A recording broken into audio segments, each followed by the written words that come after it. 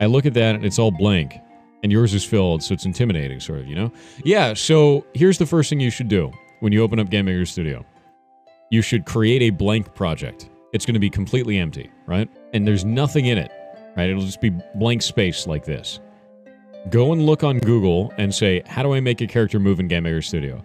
Tech YouTubers always say that if you want to learn a new technology, you should start a new project as a way to escape tutorial hell. But is that true? The answer is yes. But how do you go about doing that? What resources do you use? Why is it even good in the first place? I want to show you what it's like for me when I try to learn a new framework or library. My main objective is to show you that an experienced developer will also experience many of the same things that a newbie would. The difference is how we handle it. I wanted to start a brand new project so I could learn to use Godot. There's been a lot of talk about this game engine, so I thought this would be a good time to check it out. The first thing I decided to do, which I also recommend that you do, was to run to the Godot documentation. I worked through about half of the getting started section before I got bored and thought I'd just dive right into trying to make my own game. For your first project, you should pick something really simple. So that's exactly what I did.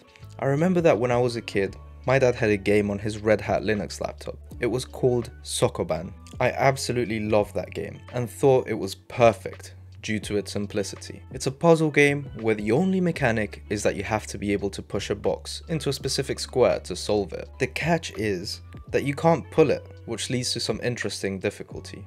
Instead of the usual setup though, which is like a prisoner and some diamonds or a man in a box, I decided to use a dung beetle as a character and dung as the box. As I started a new project in Godot, my mind went blank. I'm sure you guys can relate to this though.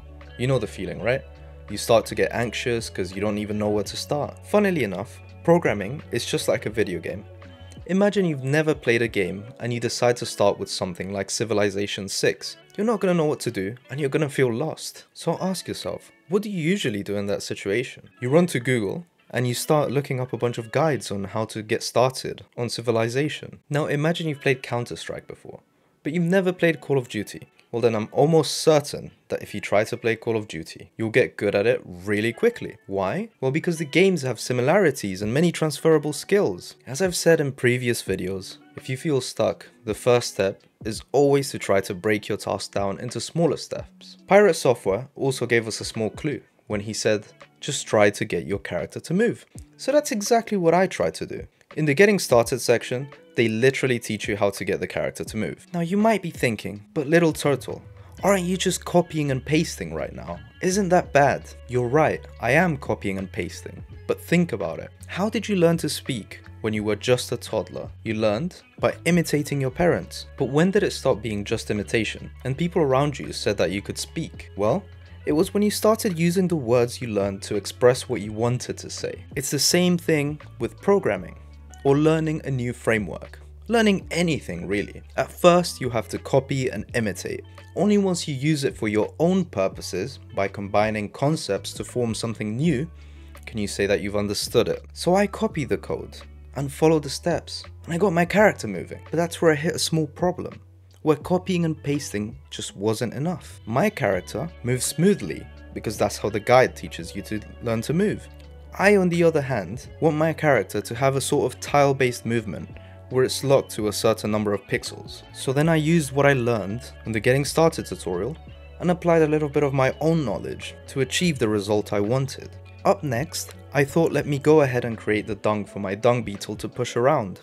If any of you have ever worked with Godot, you might know that it uses a node-based system, which means that you have to adjust the way you organize your objects a little bit. I'd really recommend giving this video a watch. It's about composition versus inheritance as an approach for game development. The down low is that composition is essentially breaking up something like a character into different individual components that can be reused. For example, you might have some logic to make your character walk, which you could put into its own walk component node. That component can then just be added to another character that you might want to have the same functionality. The way I thought about it as a full stack developer is kind of like when you use components in a front-end framework like React. You usually tend to split everything up into reusable components, like tables and input boxes, instead of using inheritance. Anyway, Since you have all of these reusable components, how do you now get them to talk to each other? This is where I hit my first real blocker. But this is also where I want you to use 110% of your brain to listen to the framework I'm about to outline for you, because this is where you're going to learn to unblock yourself from any problem you might encounter. The first step is to do a Google search. Something like, how do I get nodes to talk to each other? You're going to get a ton of results, some of them relevant, some of them not so relevant. In this case, I came across a feature of Godot called signals. They seemed to be what I was looking for, based on the explanations. This wasn't enough to thoroughly understand them though. If you're in a similar situation, then the next step should be to check out the documentation. I did exactly that, and while I understood the concept, I wasn't sure how to apply it to my scenario. The getting started section, which I was following, only showed me how to connect signals by dragging and dropping them manually. In my case, I wanted to do it using code. So what should you do in this situation?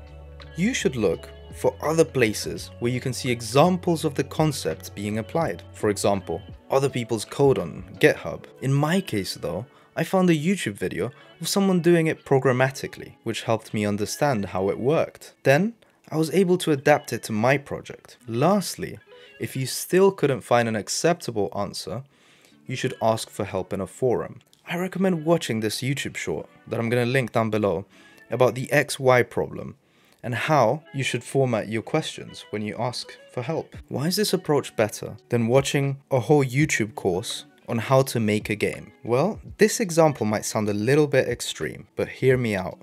I want you to think of a traumatic and difficult experience that you've had in the past. Can you remember it? I bet you can visualize it very clearly. Well, if you work on your own personal project, you will come across many difficulties, and I guarantee that you'll remember how to solve them, but especially the ones that you spend a lot of time on and you find the most difficult. On the other hand, if you watch a whole YouTube course on how to make games, you may not get to experience all of those difficulties, or they simply won't be as hard, and you won't remember them as well. If you found any value in this video, please don't forget to like and subscribe. I know it's been a while since the last video, but I've been pretty busy applying for my British citizenship, and it's just an expensive and daunting process. Anyway, I have another video lined up very soon, so stay tuned. Would you say that you're stuck in tutorial hell? Have you actually tried building your own projects? Let me know in the comments down below. I'd love to hear about your experience. And as you can probably tell from my previous videos, I reply to almost all of the comments.